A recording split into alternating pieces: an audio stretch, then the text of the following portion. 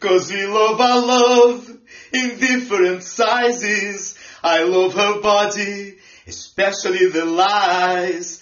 Time take its toll, but not on the eyes. Promise me this, take me tonight. Hello and welcome back to the Perfect 10 show. We've had our international break off, but we're back for another episode where we chat about what's trending in sport and give you at home the chance to win £10,000. Ooh, it's a lot of money. That is tasty, isn't it? We've got Pete on the panel. Pete, how are you doing? Not too bad, mate. Welcome back to the show. Very good. You haven't seen you since the Manchester derby. That went well, didn't it? Yeah, that was a great day, and I don't remember much about the afternoon, but I mean we won, so Top of the league. Top of the league, unbeaten. What more could you want? Easy life being a City fan, and we've also let Anton back out of his cage and onto the show. Welcome, Anton. How are you doing? I've been let out on day release, thank you. How's it going? Not so bad. What did you think of saw Bradley Dack on Supper M this weekend? Were you staring in your underpants? Yeah, I got I was actually. Funnily enough, I was. But yeah, I thought he came across really well on Soccer AM.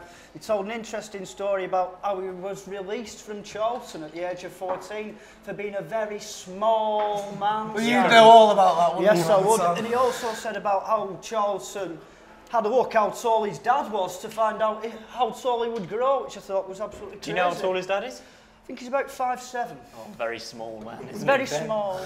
Let's introduce our special guests for this week's show. On the right, we have Chris Brown, creator of the Under The Cosh podcast. Unfortunately, he's not the one who used to date Rihanna.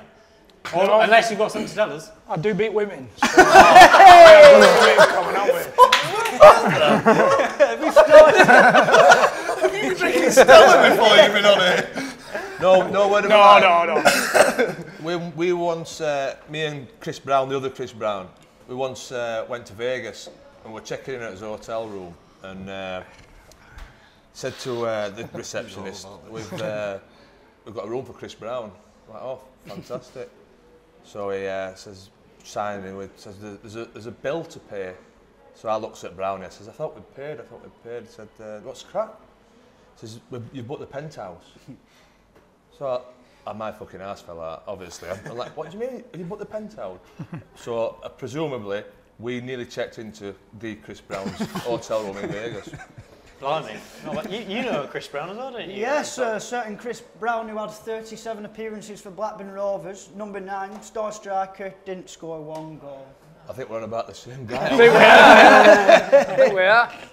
Right, and also, we've already heard from him, but of course our special guest for today is the unit that is Jon Parkin.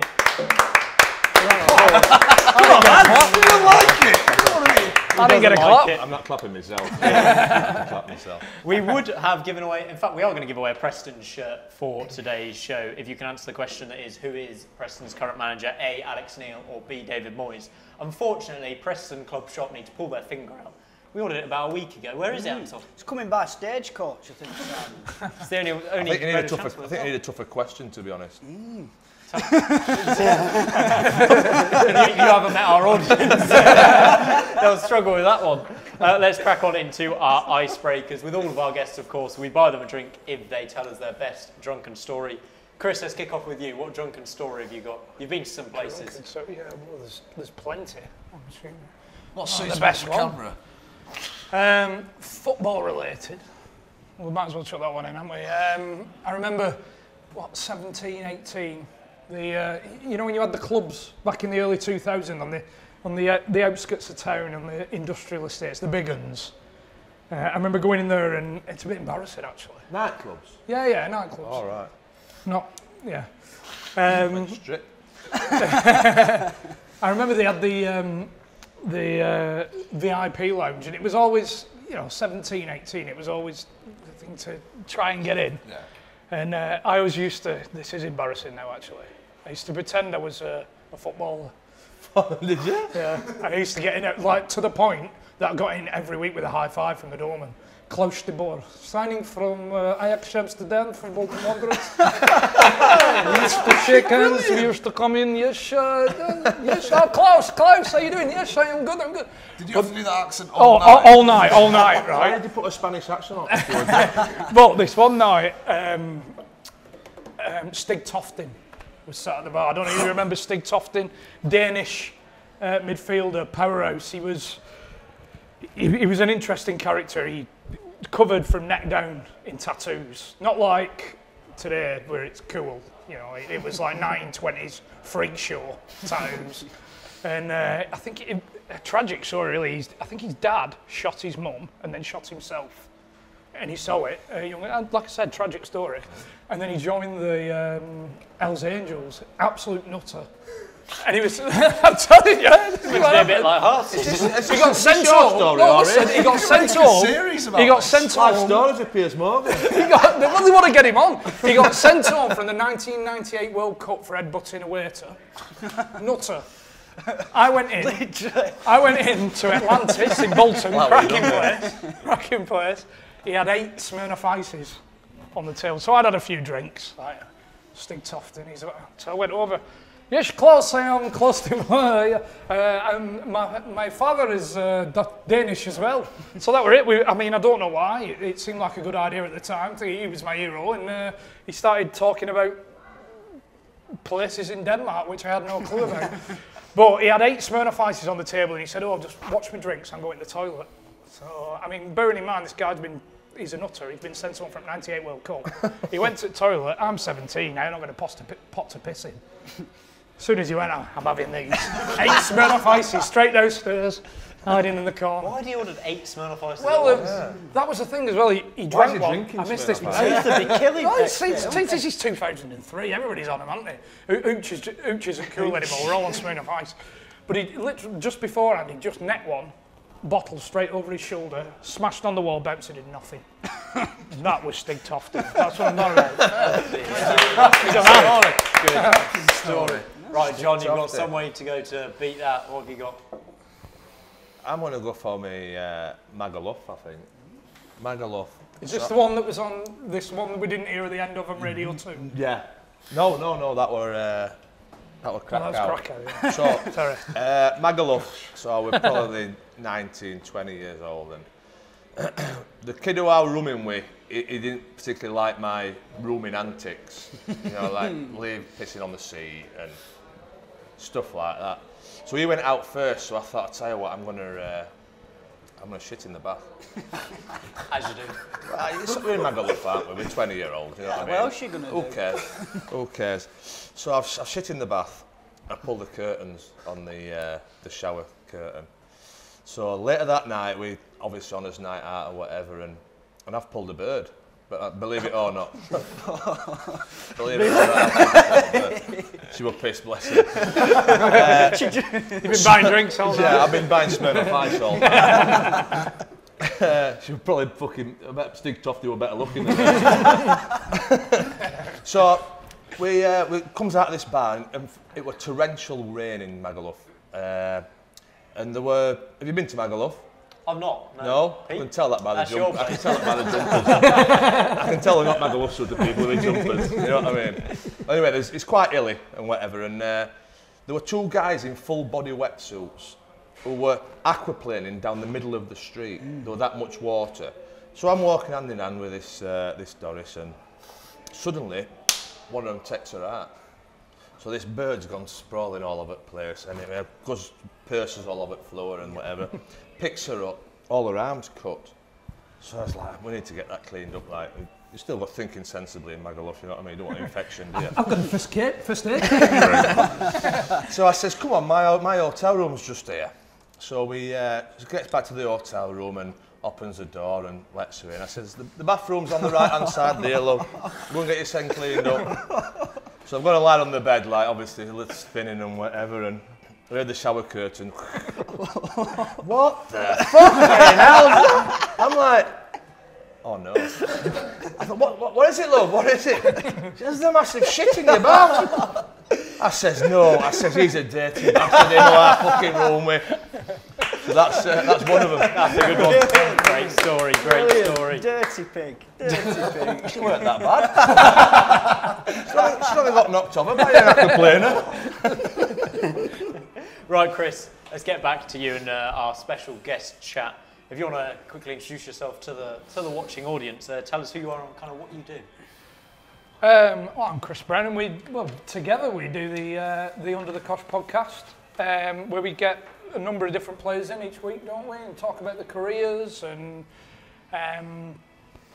the shenanigans, I suppose, outside of playing, not just the stuff that goes on the field. I think we've... Well, do you mean like shitting in a bath? Shitting in a bath is generally top of the list. Actually more common than what you'd think. think. In fact, if you haven't shit in a bath, you're not allowed on the show. I'm going to do it and I'm going to send you like a request for this. Yeah. We need photographic evidence. Forget the ice bucket challenge. It's a shit in a bath challenge. No, but we've had some great guests on. But not just... It's not just the shitting in a bath stories, is it, as well? We had the likes of Baz Rathbone on, who what was it, Kitman at Everton. And physio at Everton. Looking after Wayne Rooney's foot after he broke it for England and everything that goes behind There's all that. sorts of stories, isn't there? There's crack stories, there's career stories where people are falling out with managers and how they've been treated by managers and how clubs have treated them and how they've instigated moves and all that sort of stuff, and basically just characters in football, which there isn't really that many anymore. I think with Jon and Chris's connections, they know the characters within football, and we all get the usual stuff, through BBC, Sky, everybody talking tactics. But we want to dig a bit deeper in that and hear the stuff that we all want to hear about, really, as footballers, what goes on. Fights in training, stuff like that. And Exactly. How did the idea for the pod come about and when did it start? Oh my word! February. Yeah, I used to live across the road from Chris. It's as simple as that. And we got chatting, and I've got history in podcasts and through social media, working with football. And we said, well, they were obviously what shy. Are you doing now? They were obviously shy because he had to fucking drag us in, innit? And so we've got shit. I've got shit history in podcasts, and none of them were very good. And so yeah, we just got to, there's a bit of an hole in the market there for talking to players who are telling the truth and honesty, which is what we've heard a lot about the podcast. Honesty, players coming in, and there's no need for it. There's no icebreaker because you generally there's football talking to footballers and willing to be honest about it. Real insight into them. Yeah, exactly. Who's the best footballer you've had on the show, and what is the singular best football story you've heard? If you can pick just one. You should have prepped us on this. Well, the thing is, it don't necessarily.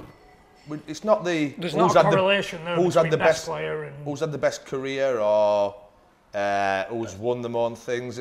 We're sort of not about that really, are we? It's characters. Characters. Yeah.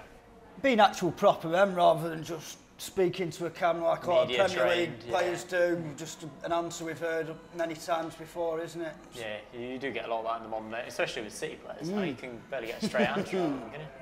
Well, that's why we like to mix it up a bit as well, because we've had players that have been regulars in the Premier League and players that haven't come out of League Two.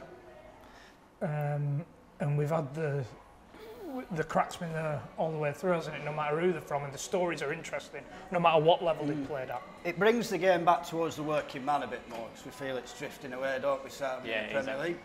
Yeah, right. We'll put a link to that podcast down below. Please do go and listen to it. Get all the views we can get from our lovely audience. Jon, let's get on to your career and hope we can discover a few stories from your time playing football. Do you want to start by telling us about your first team debut for Barnsley? Do you remember what that was like and what your pre-match preparation was like in particular? To be fair, it weren't like that back then. I remember debut for Barnsley at 17, I think, but I only played, 4 or 5 minutes at the end of the game. So I classed my full debut away at Bramall Lane. Stadium. So yeah, it was obviously it's a local derby for Barnsley, and I didn't realise I was playing until sort of 11:45. Nigel Spackman was the manager, and we went to the hotel for his pre-match meal, and one of the lads had phoned in ill, so I thought I might have half a chance to get on the bench, and he came and spoke to me after food and said, "You're playing?" And I'm like, "Oh no, what am I going to do?" So obviously I only had sort of an hour and a half before we got to the ground to think about it, which was probably a good thing. If I'd have known about it the day before, I think I'd have probably phoned in sick myself, to be honest. So yeah, Bramall Lane, playing centre half at the time, 28,000 people there, and I'm 18 at the time, I think I were. And I can remember sitting in the dressing room before the game, and I'd sort of got tears running down my face, and I was thinking, I don't want to do this. I'm thinking, I know, I'm still emotional about it. So I was thinking, as we obviously come out of the dressing room, go down the tunnel, I'm thinking, what can I do here to get out of this? I don't want to do this. I thought, can I just try and twist my ankle on purpose or what? And obviously we went out, and then obviously they start singing the song at Sheffield United, so the whole ground just goes whoa. Yeah. And I'm like, greasy chip. Yeah, and then I'm like, oh my fucking god, this is getting worse. This. Luckily we started the game. We went 1-0 up after sort of 20 minutes, I think, and I started to feel a bit comfortable sort of just before half time, and so I'm looking up at the Barnsley fans thinking, fucking hell, it's good this, isn't it? I'll be right night tonight in town, it'd be fucking fantastic. Just I'm looking up at the fans, somebody clips the ball over my head, Carlos Saba runs in, scores the equaliser 1-1, I'm like, oh no, my fault for the goal. Gets in at half time thinking I might get a bit of a bollocking or whatever. Nigel Spackman never said out to me, he said, look, you're doing really well, keep doing what you're doing, and went out second half, and luckily we ended up winning the game 2-1, so that was my full debut as such. What's it like, you know, when you first steps on the pitch, were you still like... I shit myself for the first 10 minutes, And then it's sort of just... You know what you're doing now. You sort of just get in, you just want to do your first thing right. Yeah. Luckily I did. I think I did my second thing wrong, but my first thing I did it right, so it sort of calmed me down, yeah. Peter Crouch said something that when he was playing for England, he used to look at the fans as he was on the coach on the way into the game and look at just a guy sitting in the pub and wish he could swap places with him. He was that nervous. Was that kind of how you were feeling in the change room? I don't know if I ever went that deep into it. You still felt kind of lucky and wanted to do it even though you were nervous? It weren't so much, I just didn't want to fuck up. Yeah. That was the main thing. It was a local derby. Obviously, 5,000 Barnsley fans had travelled, and I just didn't want to mess up. That was the main. I weren't really bothered how I did, as long as it weren't my fault for any goals, or I didn't make myself look a dick. That was the main thing that I was thinking about. You mentioned your pre-match meal then. I've heard other pre-match meal stories for you, which involve kind of fish and chips and stuff like that, when you were not sure if you were playing or not. Is that? Yeah, that was me. It was actually I obviously joined in July pre-season, and it got to the first reserve game, so I was 16, and it was just as they were changing from 3 subs to 5 subs, but the reserve team manager had not realised that the rules must have changed, so we went in on the morning, trained, and then done all his jobs, cleaned up and done the boots and whatever, and got the ground ready for the match at night. So we went into town as like the YTSs, and obviously we needed something to eat, so we went for fish and chips. So I had fish and chips. Still got an hour and a half, 2 hours to kill. So I dropped on a bird who I knew.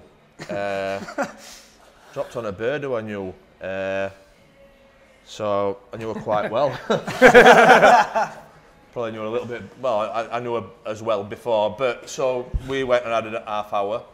We went and just eased a bit of the tension. Yeah. She could make a nice coffee, bless her. Yeah. So we went and I'd not seen her for a couple of days.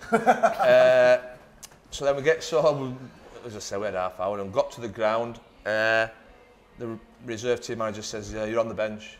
I'm like, "What?" He says it's 5 subs now, not 3. I'm like, "All right, no, but I'll not get on." And I ended up coming on at half time and doing the last 45 minutes. Was that a tough game for you after the fish and chips? Can you feel it? It's kept up ever since. The fish and chips were fine. I was a little bit fatigued from her coffee. You've got kind of without wanting to be rude, you've got a bit of a love for Greggs going on, haven't you? Do you like a Greg? I love a Greggs. In the office. Greg around the corner for our office. Got one next door, yeah. Everybody likes a Greg. This is the thing. Anton, favourite thing from Greggs?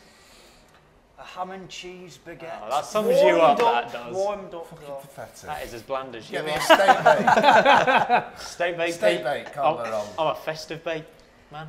Especially this time of year. What's your favourite thing from Greggs? I like pepperoni pizza, me, I'll be honest. You know when like in Barnsley, if you have a night, I don't go out very much now, but if you The Barnsley, the Greggs Greggs in in Barnsley Barnsley is the only Greggs Superstore. I've been to with a doorman. Is it 24 hours? Up until 4. So do you know if you were like finishing night and whatever and you're getting Greggs and they're just fetching the pepperoni pizzas out and you're putting them on the shelf, it's like you've won fucking lottery. You know what I mean? Pandemonium in there. I bet it's Great carnage. morning. Oh, steak bakes all over the shop. Some people get them in for the Sunday dinners on the Sunday. Just put some mash and a bit of veggie on. Well, producer Charlie, out of the corner of the eye, has actually provided Mr. Jon Parkin with his favourite Greggs meal here. Lovely. Let us know if we've got this right or not. I know you've just eaten your lunch, a pie or something, but Yeah. so tuck in if you want any. Thank you very much. Just need to there get we that have cucumber off that Is tuna there a sandwich. pepperoni pizza? Isn't there? I don't know. Yeah, if you get hungry, Producer package, Charlie, what's in the Greggs packets? Whatever John's favourite is, I saw on Twitter about 10 minutes ago. Is this right? Have we got it right? It's not far off, love. Yep. Nice, Yeah, right. I can work that. Thank you very much. And you were mocking his research. I know, yeah. My bad, sorry. My bad. Talking of research, I heard the story that you made up that you were in a car crash while you were at Preston. Is this one true? To avoid, Yeah, they're all- to avoid going into training? It weren't to avoid going into training. What it were, my timekeeping weren't great, and I used to travel from Barnsley to Preston. Your timekeeping's not best, is it? No, it's not great. No. It's tough, isn't it? It's tough at times, is. especially when you get up early. M1, M62, M66. You only live around the corner. So yeah, I've got Then A to Z. M1, M62, M61. We're losing viewers as the road names go to. You've got to know these things. I'd have took 66 personally and gone across M65. I'm still on my provisional. Slide's going down. Sorry, carry on. Yeah, where were we? Training at Preston, did you? Yeah, so I used to set off at sort of 7 o'clock to get in for 10. But it started getting gradually later and later, so I was setting off at sort of 7:15. So I woke up at 7:30 to set off at 7:15 and it snowed. So I'm like, right, so I've gone to, obviously set off and gone to look at the M62 and it's fucking great, it's carnage. So I thought I'd go through Huddersfield. What a place. Cut the cord, is that where you're from? Went to He's uni. known as Huddersfield's top shagger in his house. He was in his uni days. Oh, they love the coffee in Huddersfield.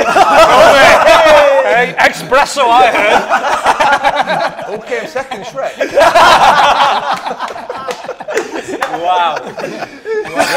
You started firing shots before I I'll bring up that goal record again. Please do. Please do for your viewers.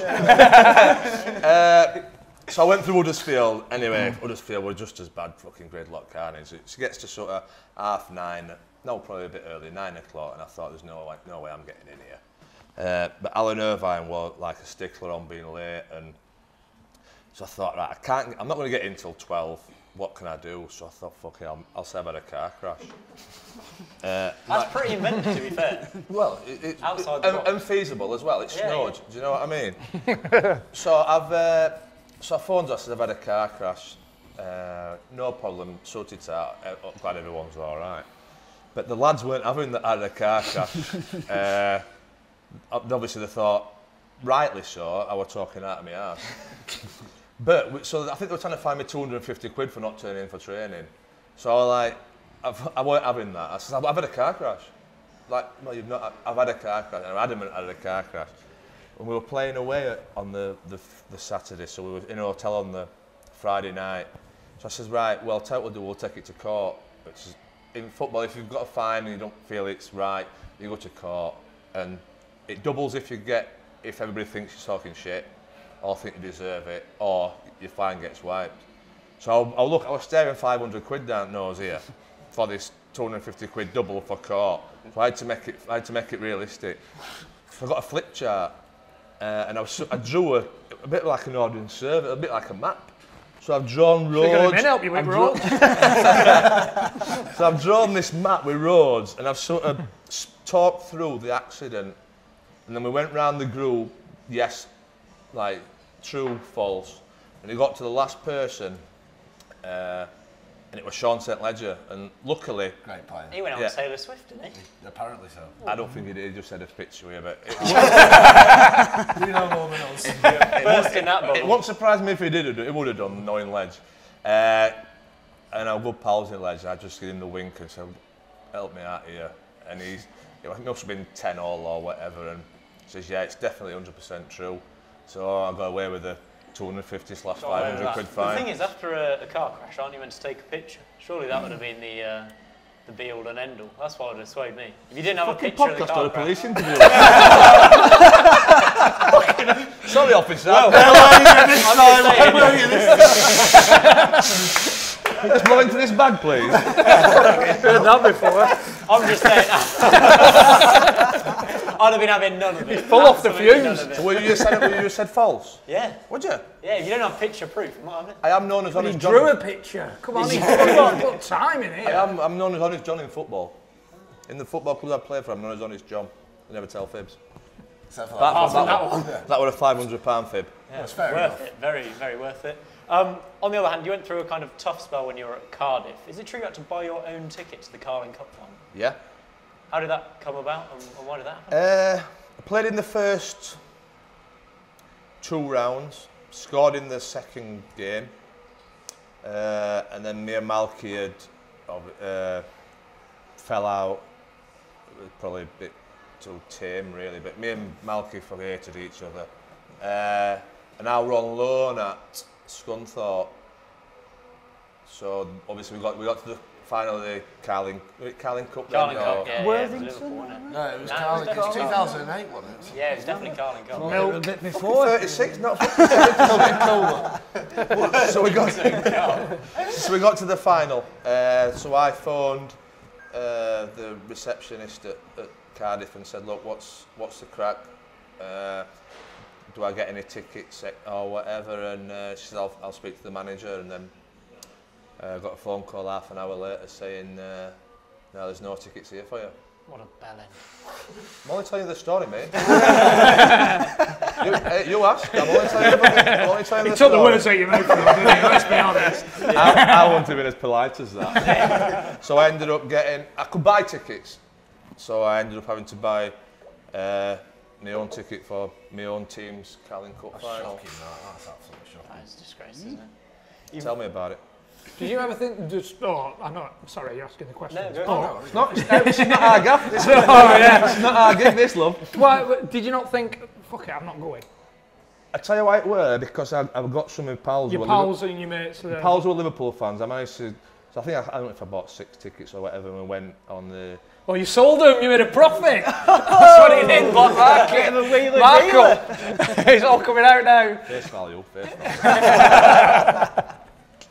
Did you end up at the game? So yeah, I went to the game. So it was a Sunday, so we went on the Saturday night. We had a Saturday night out, and then went to the game Sunday, and obviously watched the game. Was this where they had it? Was it still in Cardiff at this point, or was it at Wembley? No, it was at Wembley. Oh. Yeah, it was at Wembley. It was against Liverpool. Yeah. Penalties, was it? Yes, I think it was. Stephen Gerrard's cousin missed for Cardiff. Yeah, he did, hadn't he? Yeah. Good knowledge. There we go. Yeah, Yeah, good knowledge. here. So I don't know. I might have even been due a medal. I don't know, but I obviously never. I didn't get a ticket. I went to get a fucking medal. What? Should have done that John Terry and got on the pitch at full time, didn't you, full kit? I'd have had fucking hands up back like that. Stewards. So yeah, so I bought my own ticket for the final. Decent. You also ended up with Fabio Cannavaro's Real Madrid shirt. Is this right? Did you swap shirts with Cannavaro? Yeah. How on earth did that happen? When I was at Stoke, we going to Austria on our pre-season trip. So we'd booked our hotel or whatever facility that we'd booked, and Real Madrid wanted that facility, the hotel and the pictures and whatever, and so they must have got in contact with Stoke and said, look, if you swap hotels, I don't know if they paid for it or what, but we'll play you. So we were like, Stoke were like, well, yeah, we'll have Yeah, all right, then. we'll have a game. We'll have a game. And so we got to Austria. They must have gone in our hotel. We went in our hotel and we ended up playing against Real Madrid. How good were they? If they'd have gone out of second gear, I think they'd have been fucking decent. Who else was playing except for Cannavaro? Like? that, what's it called? Sergio Ramos? Rabos or something. He were playing, I think. Casillas,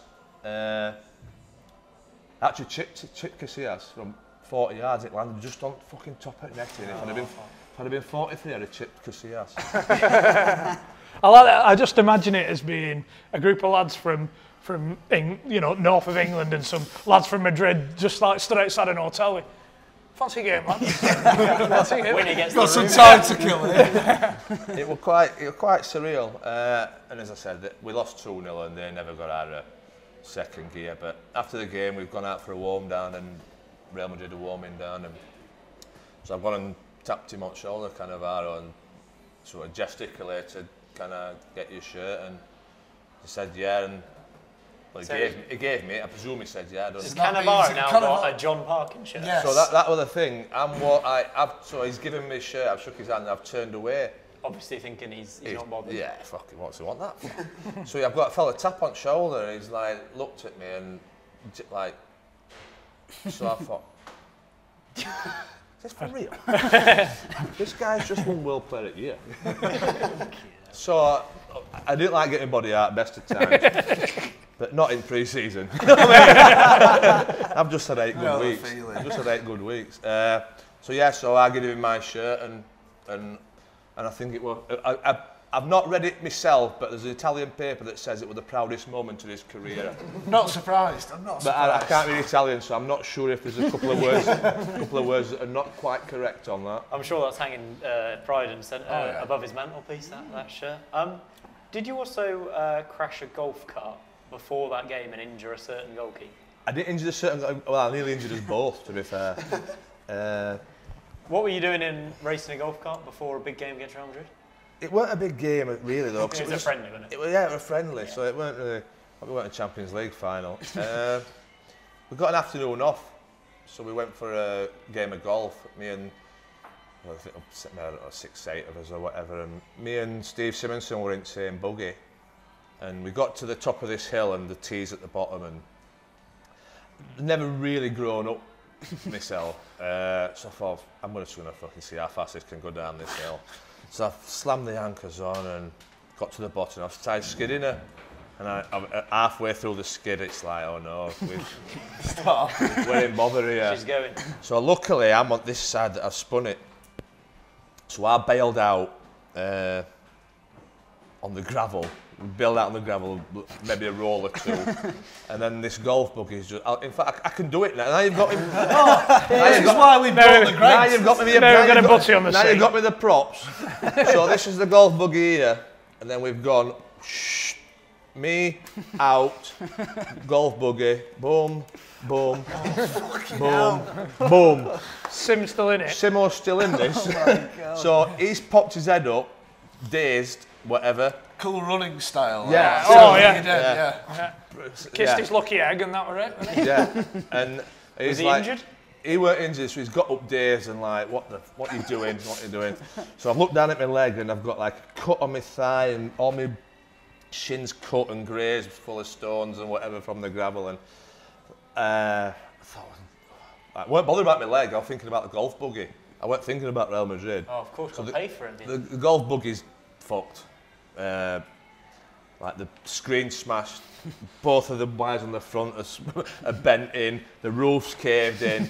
So we're like, you have to take that back to the shop. Yeah, and be like, that's can I have my not deposit back? It just says to Simo, we're gonna have to wheel her back. So we're pushing the golf buggy, gets it back to the club shop, the club pro. I says to the club pro, I says it's not safe that. It pulls a bit. That's right. So it's not safe. So I obviously fucking ranted a bit in Austrian, and so we just walked off. I went to see the physio. I says, Dave, I've told him what had happened and cleaned my leg up. And I says, you're struggling for, might be Monday, you're struggling for Wednesday night. I'm like, what do you mean? So we've got Real Madrid. I'm like, oh shit, we have. I'm thinking more, I were on a good score at golf. All 300 par. No, I'm only kidding. So how did you get injured, but Steve Simonson was I bailed. Oh, so you should. I bailed. It was like you were in a little Dodgem car, weren't it? So he rolling were fine. down the hill. Yeah, he was fine. Nobody believed it, though. We had to draw a picture. You had to go through the panel. So yeah, so I nearly missed the game. Nearly missed the game from But it. you managed to take to the field. I think it actually made it into the Sun. Did I it? think it actually made it into the Sun paper, or a paper. It's a pretty good story, to be fair. It's a cracking story. Have you read the book? Here we go. I'm off, Here we lad. go. I'm off, lad. I'm sorry. You can plug whatever you want on this show, so go for it. I've got a book out if you fancy reading it. Yeah. Read his book. We might put a link in the description. We'll put a link in for We you. get a link in the description. Did you bring a book for us as a gift? No. I didn't know it was them sort of do's, did I? You know what I mean? I didn't think it was like Thanksgiving. We didn't know we had a buffet on. All right. I was expecting a prawn ring, if I'm honest, but you know, we'll go with a pepperoni piece too. That'll be Amsterdam in a couple of weeks. The prawn ring will be Amsterdam. Chris, you're going to Amsterdam, is that right? Next week? Yes, we've got PSV v Feyenoord. You've got a bit of a habit of seeing 0-0. Yes. Oh, you're a star. So, not only the YouTube channel, we've got, not only the Is YouTube it Eindhoven or PSV? Oh, Yeah. wonder what? PSV. Eindhoven. Oh, is it? Are they the same team, yeah? Yeah. I don't know. I know nothing about Big foreign football fan. Big football Nothing fan. about foreign football. Not just the podcast, but we've got the YouTube channel as well, which we've currently got a series on the road in which we're going to different big games across not just Who are they playing against? this country, but Feyenoord, PSV. Nice. And it's, So that's Feisty one. that is a heavy I might get my teeth straightened. and you've been to see a couple in the last few weeks. So Sheffield Derby, you right? Is that Yeah, right? we went to the Sheffield Derby, 0-0, big one. We went to Hamburg versus St. Pauli, What a St. 0-0. Pauli fan side. 0-0. Oh, It was mate. good, wasn't it? Oh, Flares atmosphere. for days. Atmosphere. I've never seen out like it. Like in England, I've never seen out like it in my life, to be honest. It was just like the atmosphere were unbelievable, weren't it? It's just completely different Yeah, to what you get different over here, culture. isn't it? I didn't watch the football. Yeah, just watch the I fans. was watching the Take fans. your eyes off. Like that could have been fucking anybody playing. But that's the thing, I don't think they were necessarily watching the football. The main thing for them, I don't think, was even the result. just creating Obviously, it played a part, but I think the battle between the fans was more of a spectacle. Like the singing battle, like the singing battle, not the fighting battle or No, whatever. yeah, just the spectacle that they wanted to create. I mean, I've had the it, game. obviously, so I'm a City fan, as people know, and obviously our crowd isn't amazing. Yeah. We've played Feyenoord, I think, last season, and like the noise and the travelling fans make is, there was about 3,000 of them, and I was just like, what the fuck? Like, It's a different what mindset. are they doing? It's No, it is. crazy. It's a different really mentality, is. a different mindset. But It's great to see from an Europe experience, though, isn't it? to Oh yeah, it's over it. fantastic. You can come on the trips. You can come on the trips. Oh, Yeah. Charlie, what are you thinking? Sportsman always take So the waves resurrected. Any more plans in the pipeline, or is it just Amsterdam for now? Yeah, no, I think we're looking at doing 5 or 6 games over the course. Milan, of, is it? Good Yeah, I stuff. think we're looking at Milan. Milan derby. Well, we went to Celtic Rangers as well. That was good, and we're just trying to get as many of the bigger games with the atmosphere. It don't matter. We're not like Barcelona, Real Madrid. Like everyone's sort of seen them. Like I didn't even know St. Pauli were a team. If I'm honest, and I didn't know Hamburg against St. Pauli were a derby. But then obviously when I've got there and realised what it's actually like, it's as I say, I've never seen out like it. It's more about experiencing it from the fans' perspective than it is the game itself. And Hamburg, St. Pauli was certainly an eye-opener on that front. How much were tickets? Do you remember? They're quite cheap tickets, aren't they, in Germany? Yeah, I They do mean, things well, we were don't chatting with you were chatting with a season ticket holder, weren't you? The season ticket behind the net in the Hamburg bounce, like The proper end. Yeah, the standard, with all the ultras. The standard. I think he said it was something like €180. It's not bad, that is it? Not bad. But that's obviously Bundesliga 1, is it called? Yeah, it's the Yeah, second it's a division, championship. isn't it? But even still, I mean, Hamburg are a huge team, though, Yeah. aren't they? over Right, let's go and check out the Under the Cosh YouTube channel. Is that's what it's called? Yeah, Under the under the Cosh? Cosh without the E. Without the There's E. no E because somebody got there before us in Canada. So we had to Under lose the the E. Cosh. Yeah, I know. Right, excellent. Anyway, check that YouTube channel out. Let's crack on into our top trends There's only one place to start. What a week for England, Anton. It's been brilliant. The UEFA Nations League has won us over, hasn't it? It's absolutely fantastic for a competition. What did you make of the Croatia game? One of the most exciting England games we've seen since the summer. Yeah, very good, Simon. I would say since 66, maybe. Tell you 90 or 66, that's the only ones for me. Yeah, excellent. Just so many positives to go off, really, haven't we, from the youngsters to the change of formation. Everything's going very well at the moment. The Nations League, John, you're a fan? You come around to it? I didn't watch the game other night. Croatia. Yeah, what night was that? Sunday night. 2 o'clock afternoon. Oh, were it? Actually, I tell you, I was at skate park with my little one, so I didn't watch that. I didn't know it were on, to be honest. I didn't know it were on. I watched the one on a few nights before. USA. Yeah. Friendly. I tell you, I'm more impressed with the kid for USA than anyone. Pulisic. Is that yeah? The winger. Yeah. Yeah, he's a good player. Yeah, I thought you were best player on pitch. We linked with a Premier League move a few times, Liverpool and Chelsea one. Really? I think. Yeah, not bad at all. This brings me on to my next question, which is, would you rather see your club team win a trophy or England win a trophy, or your country in Pete's case? Where do you lie on this one, Anton? Your team Blackburn, yeah? Yeah, Blackburn Rovers. Obviously, I just missed out on So, Premier League. Yeah, a bit too young. We won Worthington Cup in 2002. Are you sure it was called that? Yes, I am. Yes, I was Littlewoods, Rumbelows. Not quite, but I think I'd have to go club. For me, winning the Premier League, like, I'll never tire of the tales from people about Blackburn winning the Premier League. And it was dragged dry that night. So for me, it's your club. John, where do you sit on this one? Do you have a team you support still? Or Yeah, Barnsley. Barnsley, yeah. But Not doing badly in League One, pretty good. yeah, we're doing really well, to be fair. I said we. Yeah. we're doing incredible. We're doing incredible. The manager's doing a good job. I'd like to see the country, to be honest. That's exactly my viewpoint. I think the summer just gave everyone a taste of watching a game together and just going absolutely nuts. We did videos for them, didn't we? Yeah. We did like We watched every game together. together. How nice. So Nice. it was like a gogglebox type thing. Yeah. So we're similar setup to this. We're just watching the game and but we're like pundits, but Just saying it like it is. yeah. Like Arcane Dele Alli for the whole tournament. Yeah. Dele Alli shit. Yeah. Even when he scored against Sweden. Yeah, get Dele off. Shit.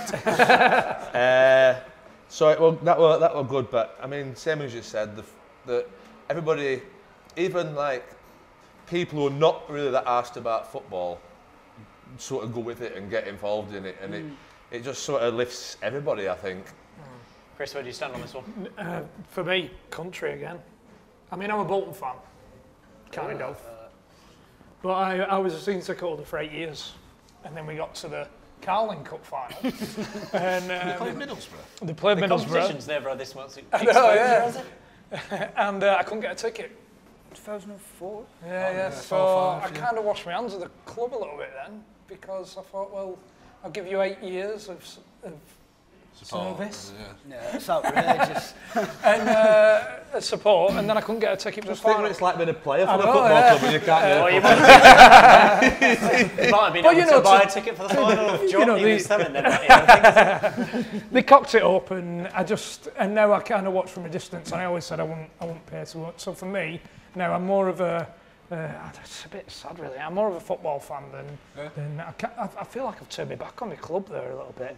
But I'm Bolton but turned their back on you. honestly, yeah, exactly. to buy a season ticket and Two-way support a street, club love for it. It's a two-way club, street. and then not be able to get a ticket to the final, I kind of said, well, you know what I mean. So yeah, for me, England. Pete, I know you're very on one side of this argument. Yeah, obviously for me, so I support Ireland, as my pretends to mum's be Irish. It doesn't pretend to be, like, I support Ireland, which isn't a good thing because we're terrible. Club level then, because let's be So, honest, you're not going to club, win it. yeah, so obviously, I'm a City fan, obviously growing up, we were just so bad to watch, but now, I remember watching I was there for the Aguero moment, I was there for the FA Cup and all this and all that, and it's just, for me, that's something that will never, ever be topped, no matter what happened with any country, it doesn't matter, like, I was there for the Aguero moment, that's, like, probably the peak of my life. I was running around the garden. I don't. Yeah, you want to get on Tinder? You want to get on Tinder? I don't know what this is saying. I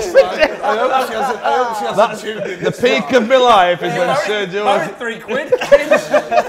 Honestly, but that is just that's something that I don't think I'll ever experience again, and I just can't. I think that moment though is I don't think. I don't think that's tied to City in general. That's just most football fans. In fact, probably there's not many football clubs who have had that moment. Yeah. So I think that's a football thing as opposed to I support Man City. I get that at the same mean. time, but then it's just there. Like, at the same time, it's like this is like I've been waiting for this because we started getting bigger. We got took over. How do you feel now, though? Now you're this club, this brand, this machine. dirty club. It's a weird feeling being there from the beginning. because I've watched us in 3 different divisions. So I'm 21, so I've seen us in. I've had a Hey, se- look, it were I'd been a City fan back. I thought you were here below me at school. So yeah, I've seen us. I've seen like when Stuart Pearce was in charge, we didn't score for half the season at home, and it was there. Like some of the stuff that I watched was terrible. So Ben Jarney was all right, wasn't he? No, he wasn't. He was awful. It's like winning the FA Cup. I was like, oh shit, what's happening here? I don't think this ever happened. And then when we won the Premier League, it was like, Christ, this. For this country v club debate, I think for me this has been the best football year. I'm a Coventry fan, so we had promotion at Wembley this season, and England reached the semi-final of the World Cup. And my favourite football moment of the year was us winning the penalty shootout v Colombia.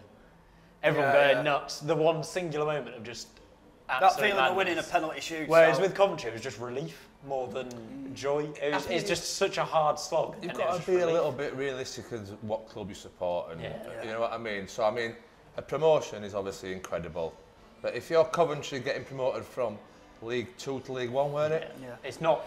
It's just another step to back. If it were Championship to where they've been for all them years to the Premier League, I think it's a totally different entity. Yeah. But I mean, you know the Aguero moment. Yeah. You might be a bit young, but the Michael Thomas? Is it Arsenal? no, I'm thinking of the Man United European Cup. Oh, Solskjaer. Solskjaer moment. That was as iconic, and I'm not asked about Man U or Man City. But that was an iconic moment as the Aguero for me. Yeah. Yeah, no, I'd agree. For a whole football. It's one of the fans. reasons I love football. A moment like that when I was about 8 and it got me into the game so much watching that. That was all I knew at the time that we're on TV. We couldn't afford Sky. Indeed. got Sky. You don't have Sky. We're still living in a box. You You're still on dial-up, aren't you? Right, comment down below if you'd rather see England win a trophy or your club. Let us know. We're pretty split here, I think. Pete, let's talk about the rugby game that happened this weekend for Ireland versus New Zealand. One of the best rugby games I've seen in the last few years. Absolutely incredible. It was How many rugby games have you seen? Well, the best 2 that he's seen. I've even got like the Johnny Wilkinson kick. That's his iconic moment as the Aguero. I think it was just, you've got the 2 best teams in the world playing each other. It was just so close as a game. Obviously, 16-9 to Ireland. There's so many standout performers from the Irish point of view. Rob Kearney, I thought, from fullback was just absolutely phenomenal. Nothing got past him. Stockdale on the wing. The guy's got fucking jets in his boots. The defensive performance in the last 20 minutes. It was so. I mean, and obviously, it's one of them games. It was that it's the best 2 teams in the world, and everybody.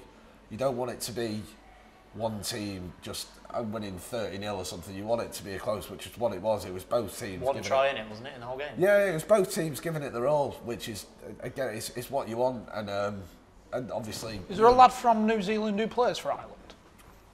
There is. I can't remember his name. He's a forward. He's in the second row, but I can't. Good remember research, his Pete. name. Yeah, but We weren't expecting it, were we? He's read that sheet before. Obviously, you're fucking 40. obviously now it's leading on into the World Cup next year in Japan. Can I just ask a question, please? I'm a bit ignorant with rugby. How come Ireland have got so good all of a sudden? Yeah. It goes through stages. I mean, England, when they got Eddie Jones, they went 21 games unbeaten or something like that. And Ireland have always had a good core. They used to have O'Connell and O'Driscoll and players like that, but They were never. they weren't. But they've just. I think the team that they've got now is just so solid, like from forward, from prop to fullback, just everything. It goes in cycles, like most sports, it does. Yeah, every single position seems to be filled with world-class players. And it showed against New Zealand. I mean, if you play against the All Blacks, then you've got to perform to win, and they did. They were. This should be a incredible. simple question for you to answer now, Pete. Can they actually go and win the World Yes, Cup? they're going to be Next up there. September. They're going to be up there. England are going to be up there because England. 3-1 second favourite. England always tend to Evens, perform, New Zealand. except for the last one, obviously, when England were at home. But they tend to step up for World Cups. You're always going to have your New Zealands, your South Africas, and Australias. Ireland are going to be up there. They're too good not to be. They've proven they can beat the best now, haven't they? So it reminds me though, if they don't do well, then it'll sort of be like a Belgium at the World Cup. They've probably got the best squad in the world, and they should be doing something. it's the experience though behind Yeah. it as well, isn't it? So how long will this Irish team cycle last then? It could be About a few 4 years. Is the World Cup in 3 days? You've got players like Sexton and Kearney who have been in the team for a long slog now. They've been in there for a good few years, and then you've got players coming through the forwards like Omani. You've got Jacob Stockdale, like I said. They could go for 3 or 4. It could go to the next World Cup in 2023. It could be that long. You don't know. That's what he's saying. Yeah. Good answer. It sounded as though he knew what we were on about. So it got me. Yeah, have a steak, mate. Means a lot. I'll take that. Cheers. Right, Anton, I know you're itching to talk about Down Under. I'm not talking about your recent visit to the STI clinic. I'm talking about... I've got to have a shag first. We've seen Harry Redknapp on the Celeb, haven't we? How's he been getting on? Yeah, well, terrific, yeah, 500 grand camping, yeah, terrific. 500 grand, is that what he's getting? Yeah. Blimey, how's he been getting on? Terrific. But no, he's had some great anecdotes and stories. Once how he met Princess Beatrice, things like that.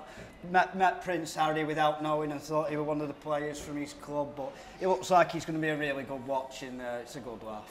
Have you been watching it, John? I have, yeah, but I'll be watching it every night, yeah. Any other contenders you've got your eye on in there? Anne Hegarty, you a fan? Well, then I won't want to wrestle here. Have we seen Noel Edmonds? That'd be going a in good by? fight. So, yeah. Yeah, I think he might be in tonight. My missus, her sister used to go to school with Noel Edmonds' daughter. And my missus' mum and dad and Noel Edmonds and his missus were actually friends. They used to go around to each other's house for tea and that. Mr. Blobby ever turn up? I didn't know about then.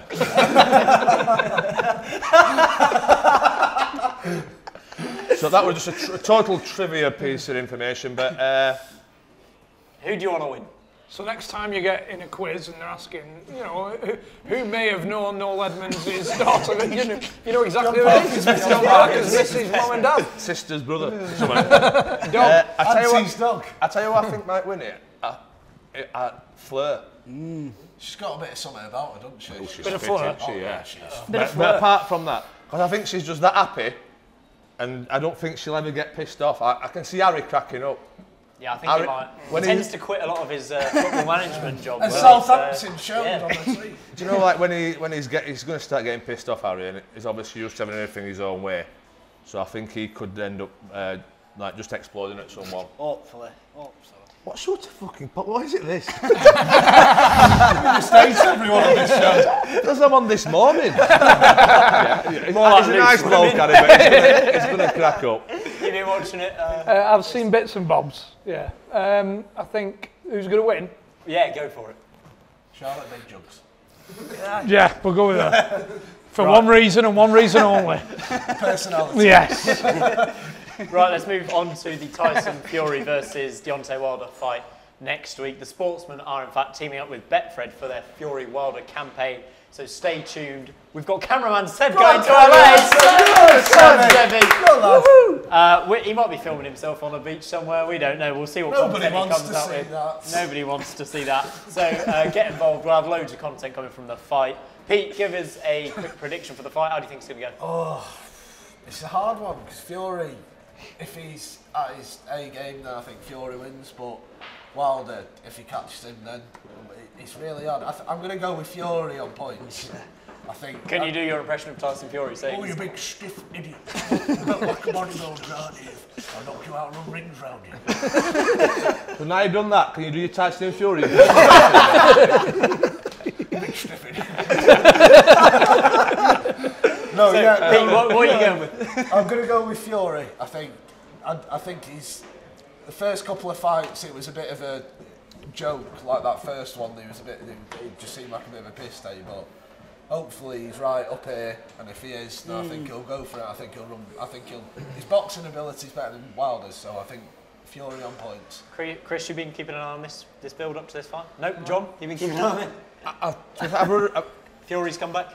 I've read an article about it today about obviously the 10 stone or whatever he's lost since he started going, like sort of getting his head back on boxer and that, which I think's like outrageous. What he was and then where he got to. The comparison pictures are incredible. Yeah, not just his weight, obviously his mental. Mentally as well. It takes mental strength to get to where he is, doesn't he? Well, he's obviously gone full circle because he's obviously mentally been in a bad place and then thought, fuck this, and then he's managed to pull his same back. So I hope he wins and gets all his belts back for that alone. I think they all do. I'm going to go with that. I'd like Fury to win. Yeah, indeed. Right, Simon, what about you? I think Fury's going to win on points, which brings us nicely onto our predictions table. Unfortunately, nobody won got any points in the Manchester derby last week. I think. No, that's bollocks, because I predicted. I did too. Hang on, who's written this? Perfect four, so none of you. Oh, perfect four. We had to get a perfect four. I don't know what the scoring system is. We'll blame the producer. We're not bothered, are we? Now, right. We want a prediction for Wilder Fury. Who wins and what round? Like I've already said, I think Fury. I don't think he's going to knock him out. So Fury on points. Chris, just say anything. Yeah, he's going to win. He's going to win. Fourth round. How many rounds are there? Which one? Fury's going to win. 12 rounds. Maybe 12 rounds, 10th round. 10th round. I've got an interesting story about Fury. Actually. Go on then. Go on. His gym is literally 10 minutes from where I live. And there's a sandwich shop across the road, a butcher shop. God's honest. I tell you what. I went in. This is the height of his training. You were getting 3 sausage and egg and bacon bars in the height of his training in front of me in the queue. And he stepped back and stood on my foot. Honest to God, and he turned around and went, "Oh, sorry, mate." I said, "You fucking won me." I'll take a sandwich. No, I'm only joking. I didn't mean it. He was all right. I'll take a sandwich off him. John, you got a prediction? I don't really know much about boxing, but I'm going to go. I hope Fury 7. Anton. I'll go Fury on points. Simon? That's what I was going to say as well. I was going to say Fury. I'm going to say Fury on points. I think we've got to believe. Team Fury, come on, let's have it. Fury. But for this weekend, obviously that's next weekend, we're going to look at Tottenham-Chelsea. And we're doing a double prediction round this week. Tottenham-Chelsea, the big game in the Premier League this week. We just want a score prediction. Is that tea time? Tea time on Saturday. Tea time. Where you're tucking into your jacket potato, Anton. I'm going to say 2-2 on this one. Anton, you? Desmond. I'm going to go 2-1 to Spurs. Where's it? Ending that It's at Spurs at Wembley. It's at Wembley. yeah. I'm going to go 2-1 Chelsea. 2-0 Spurs. 3-1 Chelsea. You think they're title contenders? I really do, yeah. I think they'll run us close. I think Sarri's done very well since he's gone in. Right, let's move on to the Game's Gone segment. Anton, this is usually your little bit, but John, this week we're coming to you. Yeah. Have you seen anything in your football career where you just think that the game is absolutely gone? Since you started all them years ago to now, has anything just been like, oh, people went aftershave on the pitch you mentioned? That was the one we heard on Peter Crouch's podcast this week, Sam. Have we plugged that enough, this show? I don't think we have, no. I don't think we have, Sam. You after an invite on that show? I am, yeah, take me on. But no, he'd make you look like a very different small... show, that's it now. young lads wearing aftershave before a game, I mean. You never know, do you? What about? Who are you playing against? Do you want to be marked by someone who stinks make or an someone who impression. smells quite nice? Good point. I'd rather be marked by somebody who smells nice. Yeah, exactly. So why would you put aftershave on if you're a defender? We'll Never know, Simon. I don't know. Anyway, have you seen anything? What about players wearing coloured boots? Have you been against that? See, I wear yellow boots. Yeah. But not only because they're the cheapest ones. It's one thing. Up until probably 5-6 years ago, I never had to buy boots. And now I've got to buy them. And I look at the price of them, and it fucking makes me feel sick. Lads are paying £250 for a pair of boots. The worst ones is lads are paying for it and then they're playing Sunday League. I won't pay that for a pair of 1s and 2s to go out on a Saturday night. So I hate to pay my boots. So I don't mind boots because if they're comfortable, fair enough. But I think it's just the attitudes of people, the kids that have changed that's boils me. Neymar plays like that, isn't it? They're rolling about. The It's all about Instagram the image football. as well. Oh, I don't mind the Instagram football. I've got no problem with that. Are you on problem at Instagram, all. John? Yeah, I am. Yeah. Nice. Follow him. Give us a Follow Jon follow. Parkin on Instagram. What's my thing? I don't know what my thing is. You know what I mean? Parky 08, I think it is, or something like that. But it's the attitudes that I would say. I mean, we were playing for Forest Green away at Braintree, I think we were at. And it's one of them where the ball's running in the corner and it's going to go out for a throw in and our young lads fouled him. You know, like you do. And so I says, fuck Kurt, what are you doing? He says, what, it's going out for a throw in. He went, wind your neck in, mate. Right? And I'm like, what? I had to process what had just gone on. I was sort of 33, 34. Give it Ronnie Pickering. Do you know who I am? No, I didn't give him that. I've never been one of them. Wind your neck in, mate, right? So he's sort of 19. He says, fucking wind my neck in. And then I'd gone then. He says, you fucking ever speak to me like that again, right? And I didn't concentrate on the ball for 10 minutes. I was just shouting it in for 10 minutes. The ref had to pull it, stop the game. He said, John, everybody can hear what you're saying. I'm just like, you fucking... Can I say it? And then you'll be go for it. You fucking little I'm like that, right? So the ref went, John, everybody can hear what you're saying, there's kids doing that. I was like, right. So at half time, I'm still raging. So gets in the dressing room at half time, I pins him up. Says, you ever fucking speak to me like that again, mate? I'll knock your teeth straight down your fucking throat. Right? So he's like, oh, Sorry, John. a bit like him with Tyson Fury. Sorry, John. Sorry, John. So the manager did his team talk and that, and then I went for a wee, and the manager come in and he went, I know what you meant, but just have a word with him for a second, because we need him. I'm like, fuck off. So I said to the manager, I says the fucking soft as a tub of spunk, these young ones. But it was the fact that he went, wind your neck in, and I was like, Did you lose that game? Can you remember? 1-2-1. Would you say on the whole then, like obviously you've dropped down a few divisions now, and from the young lads in I'll be like a particular... stone, innit? He's had a few gins. He's gone. Here we go. Emma Sam, soak it Line up. that stomach. Can you afford £2 a month to feed this young man? Please help answer now. Look at him, he's only 30. He's got it, £2 a month. Take that, He needs his steak mate more than me, John. you can live in that, look. Fuck this, move on, Sam. I want to hear what you say. Come on, move on. Game's gone. Move on, game's gone. I was so interested in that point. No, you're not. Come on. Right, let's end it with the perfect 10. Our special guest will have a crack at this, and you can at home too. Click the link in the description. You can win £10,000, Pete. Thanks, Charlie. If you play and get all 10 right. Right, first fixture, Brighton v Leicester. All we need is Brighton draw or Leicester win. John, you start. Brighton. You don't have to agree, by the way. You can alternate. Fuck, I don't agree with fucking things. Brighton. Leicester. Are you just going to disagree on everyone? Fulham v Southampton. I would not want to watch that game. Chris, you start. Southampton. Crowley or Ranieri? Oh, that's a good point. Fulham. What are you swearing at me? Can you go draw or not? Of course you can. Hull v Nottingham Forest. John. Forest. I didn't go draw. I just asked if you could go draw. Yeah, oh, You skipped on. Fulham, Southampton. Do you want to go draw? I'm going to go Fulham. Okay. Hull v Nottingham Forest. Forest. Preston v Blackburn. Oh, we've got a Blackburn. Anton's looking at you. Preston. But I've Preston. Oh. We've got a live show there next Thursday. No, Where there's a football. That's a few. There's 10 tickets left if anybody fancies it. Preston. I think we've got a real good chance, yeah. Swansea versus Championship leaders Norwich. Norwich. Draw. Ooh. In League One, AFC Wimbledon versus Southend. Southend. Wimbledon. Bradford v Oxford. Bradford are awful. Yeah, we played against them pre-season. They were crap then. Oxford. Oxford. Yeah, Bradford are shit. Plymouth v Fleetwood.